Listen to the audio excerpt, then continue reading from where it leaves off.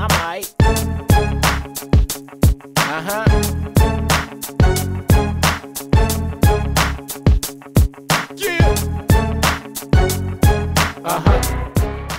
All right, welcome to episode 3 from chapter 14. And in this episode, we're going to cover what a pedigree is. Now, pedigrees are used to follow a Mendelian trait through a family tree. So the first off you want to remember is a pedigree is essentially a family tree. You're showing how members of your family are related to each other. But what we're also going to do on this family tree is we're going to mark in who is showing a Mendelian trait, who is not. You know, we're going to find out is who's homozygous dominant, who's heterozygous, and who's homozygous recessive. We can find all of that stuff inside a pedigree. But before we show you what a pedigree is going to look like, I do want to go over what the symbols for a pedigree are. So I want you to pay attention down here to this chart. Okay, first off, you want to remember is that the squares are guys and the circles are females.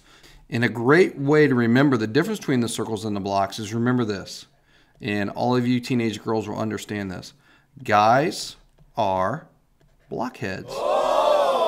Okay, so that's how it works for me. So the guys are the blockheads, and then obviously the circles, there would be the girls. Okay, now I do want you to notice right here, this colored in one, this one means it's an affected male. In other words, it shows Mendelian trait. So it's going to express that Mendelian trait. And same way with the circle, a colored in girl is going to be a female who shows this trait. Okay, now some other symbols you're going to see in a pedigree occasionally.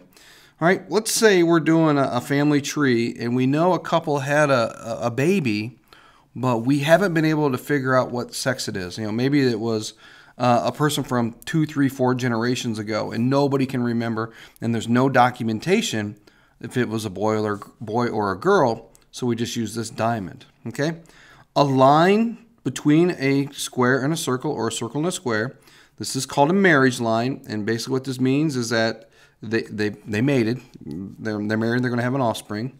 Okay, now this one here is an unusual one. You don't see it very often, but there's actually 2 lines right here, and consanguous means that they're basically very close relatives. So maybe some really close cousins, somewhere to that part. So really what it's leading to is it's kind of what we call in the genetics world, it's inbreeding. And inbreeding will lead to an increase in homozygosity. Let me get this written down in here. Homozygosity. And what this means is if you're going to mate with members of your own family, the offspring are going to have many of the alleles the same, which makes sense because their gene pool is real small. So we normally do not see this in pedigrees unless you're looking at a unique pedigree for a very isolated population, like maybe a population that's on an island or in an isolated valley in mountain areas, or it's separated by geographic barriers like maybe oceans and mountain ranges again, impenetrable jungles, deserts, that kind of stuff. So very rare, but you may come across it occasionally. All right. Now these ones over here on this side, these are ones we're going to see more often. So this is very typical. Here we've got a husband and a wife, and they have a son. So this vertical line right here is called an offspring line. And since this is a square, they had a baby boy. Now over here in this family, we have a husband and a wife, and then we have 1, 2, 3, 4 children. But if you look at this one right here, you see these diagonal lines? This is twins, and in this case, fraternal twins, or in other words, non-identical twins. Identical twins will have a little vertical line and then it branches off because identical twins do come from the same zygote. So they do have the same genetic code. So this is why there's that little vertical line in there. Okay? All right, so let's take a look at some actual pedigrees. Okay, first we're going to look at what is called an autosomal dominant trait. Now, a dominant trait means that it's always expressed, but the autosomal, remember from a previous, this is a non-sex chromosome. And remember, this would be one of the first 22 chromosomes. Remember, the autosomes are delineated by numbers. The sex chromosomes get letters, the X and the Y. Okay? Now, you'll notice here that in an autosomal dominant individual, all they need is one allele to show this trait. So the heterozygous individuals in this case are going to display the trait. So as you can see here, this trait shows up quite a bit, and you'll notice very, very few of these individuals are homozygotes because these alleles are typically very rare. All right? Now, dwarfism, especially one particular kind, is caused by a dominant allele. And if you've ever watched Little People, Big World on TLC, that family is affected by dwarfism. And in fact, the mom is heterozygous and the dad is heterozygous. How do I know that? Because some of their kids are of normal height. And so most of their kids actually came out like that. So if you did a Punnett square with that family and you filled it in, you'd have, let's pick a different color for this. There we go.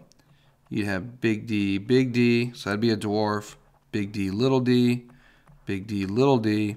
And then here's their non-dwarf kids. So it just came out that I believe they probably have 3 or 4 kids if I can remember right. Only one of them was a dwarf, even though there was a 75% chance that they'd be a dwarf. Okay, Progeria is another one. This is the, you kind of age rapidly, very rare. The kids kind of look like they're 90 years old, but they're 11. All right. And then polydactyly and syndactyly. The dactyly deals with your digits. So think of like your fingers. Okay. And so poly means you've got more than 5 fingers, and then syn means you have less. So then you would have 3 fingers. So maybe you'd have 1, 2, 3 fingers and 1 thumb. Okay. Both of those are dominant traits. All right. Let's look down here at the bottom half. Here we've got autosomal recessive. Okay, remember, you're still doing with non-sex chromosomes, but recessive, this means you have to be homozygous on this case, okay? So in order for you to show the trait, you need to have 2 alleles. So if you look through here, you only see a couple of them who have it, but you see a bunch of heterozygous individuals. Well, when we have a autosomal recessive trait, the homozygous, whoops, let me rephrase this one. The heterozygous individuals, let me get myself caught up here. The heterozygous individuals, they're called carriers. They don't display the trait themselves, but they can pass it on to the next generation. So if you look over here on these 3 examples of autosomal recessive traits, typically these are done by individuals who are carriers. So we'll do pretty much the same Punnett square we have up above. So we have 2 individuals who are heterozygous, so they're carriers. So let's put it in a different color here. So big D, big T. Okay, that's a non-carrier. This individual is going to be a carrier. This individual a carrier. And this individual is the one who's going to get the trait. All right. So, for example, in albinism, this means that you have basically no skin color. Okay. That would be that individual right here. Cystic fibrosis, we're going to cover this one in another screencast coming up. Basically, your body produces a very thick mucus that has a tendency to plug your digestive system and your lungs and whatnot. And then PKU, which stands for phenylketonuria. You have a hard time breaking down, I believe it's phenylalanine, and that will cause you to have some brain deformities if you have phenylalanine in your diet. But in this case, if you don't have phenylalanine in your diet, you're just completely normal, okay? So in all 3 of these, you typically get it because mom is a carrier and dad is a carrier, and there's the affected individual, okay? That's going to end this episode. So until the next screencast, we're going to catch you on that flip side.